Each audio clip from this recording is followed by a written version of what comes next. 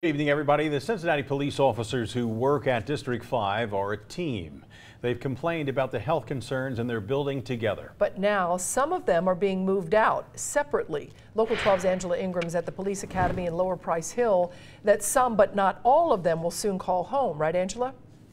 That's right, Cammie. CPD has roughly 137 officers assigned to that Ludlow building. In roughly a week, maybe 35 or 40 of them will come down here to Lower Price Hill. And some of the officers told me on the phone today they don't feel comfortable in that Ludlow building. They try to stay out of it as much as possible. They don't even want to drink the water. Now they see their coworkers are packing to leave, and they want out as well. Officers who work in District 5 say boxes are packed for some, but not all. The first people leaving: investigators, civilians, the neighborhood liaison unit, violent crime squad, and the captain.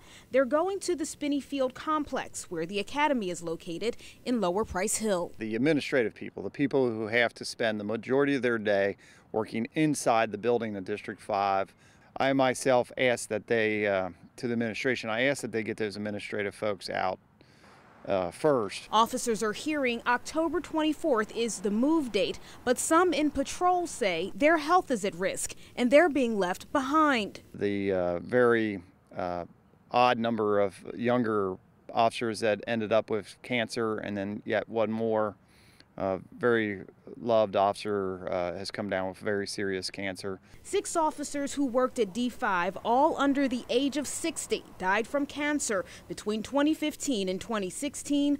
Another under 50 was recently diagnosed. The city is looking at moving some to an old bank in Camp Washington.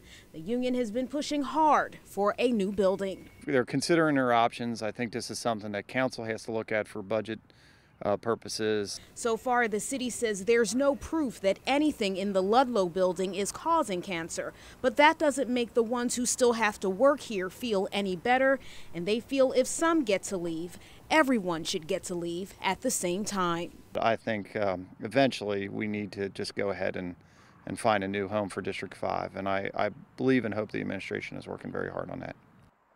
And a spokesman for the police department says the goal was to get some of those officers out of the building within a month, and they are very close to accomplishing that goal. He also says that the health and safety of the workers is a priority for the police department. Reporting live tonight from Lower Price Hill, Angela Ingram, Local 12 News. Cammie, back to you. All right, Angela, thank you. The department says the old PNC Bank is still a viable option, but lease agreements have to be worked out. We'll keep you posted.